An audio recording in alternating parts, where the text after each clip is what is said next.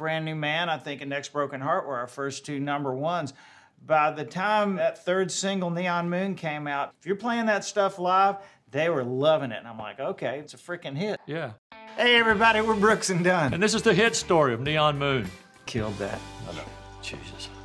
Watch your broken dreams dancing out of the beams of a neon. Ronnie actually wrote it. I think it's pretty cool that when we met, he'd already written that song along with Boot Scoot and quite a few other songs. I had been in Nashville, you know, writing songs like people do for other people.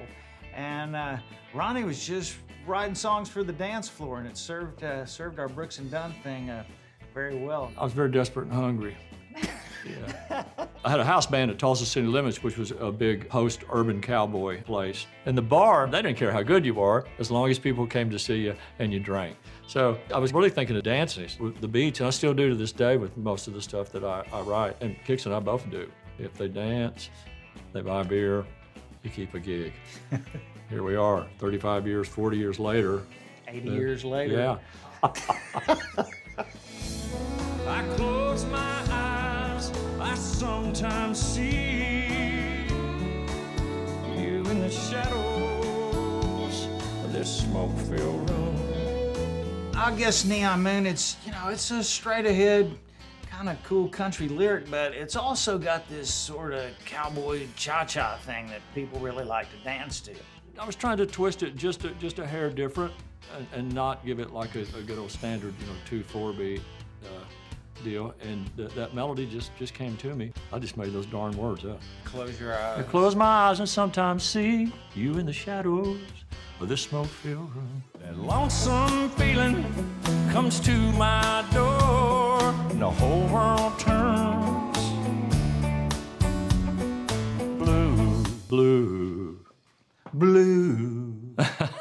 Blue. That's actually a hard note for me to get. I could go higher. Blue, blue, blue, blue.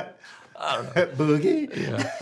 The first thing I learned and was taught when I got into the co-writing thing in Nashville was to always leave just a ray of hope. No matter how sad it is, leave just a ray of hope out there at the end of the tunnel.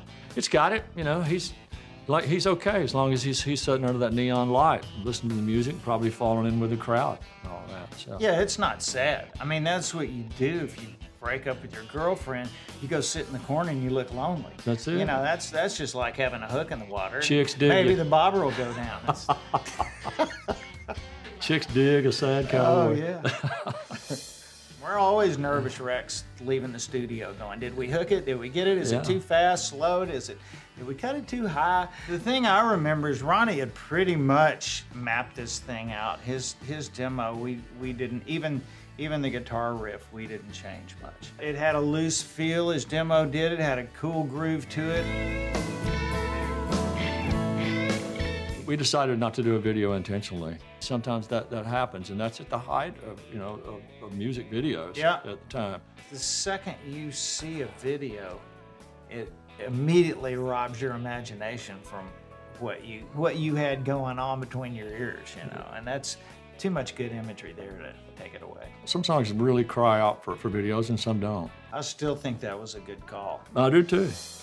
We were at the Academy of Country Music Awards, and the song was like in the top 5 or just slipping Went to number one. The week we won our first 2 awards at the ACMs. Yeah, and Mike Dungan had a promotion at the time, and Mark came up and told us, he said, Neon Moon just went #1. It's a big deal. A big deal.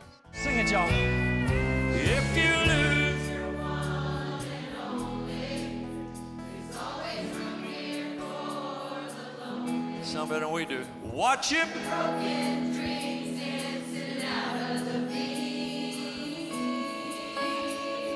It's kind of a schmaltzy thing to do, you know, to stop and let the crowd sing. It's not schmaltzy. You kinda What's wrong with you?